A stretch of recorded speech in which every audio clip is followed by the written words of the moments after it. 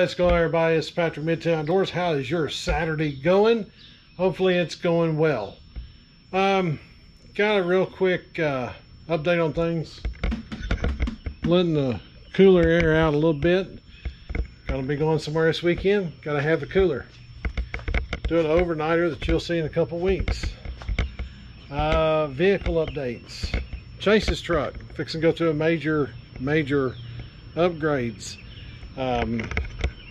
I've got to do a little cleaning out, so he's got somewhere to store some stuff that's supposed to be coming in. This thing a little bit fogged up. Yep. High humidity in Tennessee and cold temperatures in the house. But anyway, his truck's fixing to go through some major upgrades. So I'll drop a picture of his truck. I think you've seen it once. I think I showed it when he first got it on the channel. The Titan, my Titan. It's been having a problem with air conditioner. Now, I live in the South, folks. Air conditioner is almost a necessity in this truck. But what it was doing was blowing heat on one side and cold on the other. Blend door issue. Sure enough, they found it. They were able to do it without having to take the dash out this time. Fixed it. We got cold AC when we want cold AC. We got heat when we want heat. Yay. So Titan, she's ready to roll for this weekend. Like I said, you'll see that in a few weeks. The Odyssey. Now, you know, it's been on a couple big trips. We were having an issue with it. We were having a shudder with the transmission. If you own a 2016 and up Odyssey, it has a shuddering issue, get it into the dealership, because it's actually two things.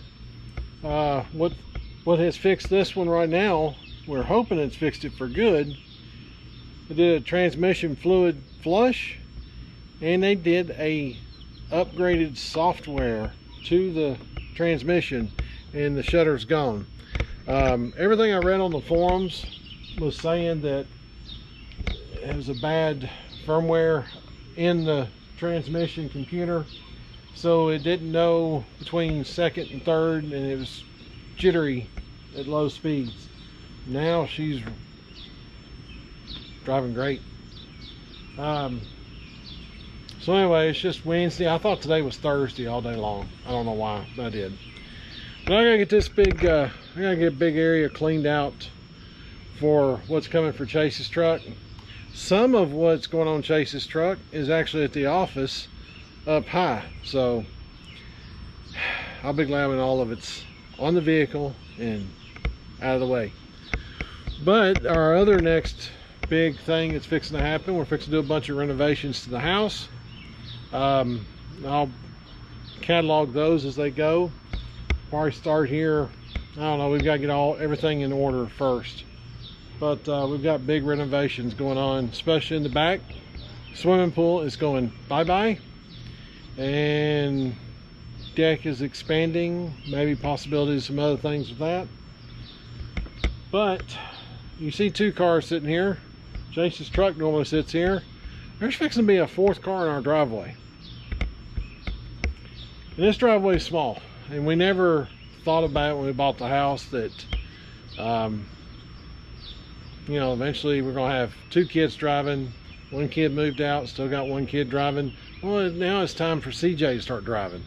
So we gotta get another vehicle and put it in the driveway. So that's gonna be 4 vehicles in the driveway. Chase is planning on getting somewhere and moving out at some point, but not yet. So anyways, I've got to figure out what I'm gonna do with this garage. I've got to be able to get something in here pretty tall, pretty big boxes, and right now there's not room for any of that. So let me get to work, and I'll probably bring you back at another point. And by the way, there's still mud on my GoPro from the off-road trip. I just realized it's still got mud all over it. Right. Okay, well, I got the back of the truck open and unloaded a little bit. I want to go over something that I have realized that I want to change about the truck or gear. And that's that table and this table. Now, it's no secret, I don't know if I talked about it or not, but when we had the YouTuber meetup, I took my little oven with me this time. You know, I baked some cookies, I baked some biscuits. What I didn't realize, for as long as I was baking cookies, you won't be able to see it on camera, but I kind of warped the table a little bit, plastic table. When you're doing normal cooking, it probably wouldn't affect it, but when you're baking, takes a little longer, a lot more heat for a longer period of time. So it, well, essentially melted the table. So what I'm thinking about doing,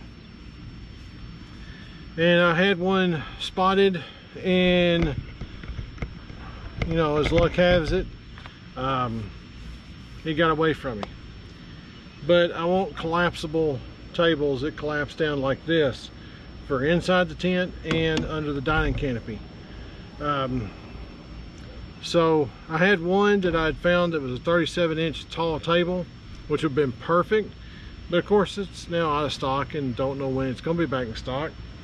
The little table, as far as the one that sits in there in the tent between the two cots when there's two people, get that pretty easily. I can get a Coleman, I can get whatever brand I want, no big deal. But I'm waiting for that 37-inch tall table to come back in. The one I'm looking at is the same width and everything as far as this one goes, as far as the dimensions and everything. It's 37 inches tall. Most of them are around 27, 28 inches tall. So that's a whole 10 inches down that I don't want. I also don't want to have to cut tubes or, you know, PVC or anything like that to add onto the legs. I want it to all be ready to go and not have to worry about, oh, a lost a part or anything like that.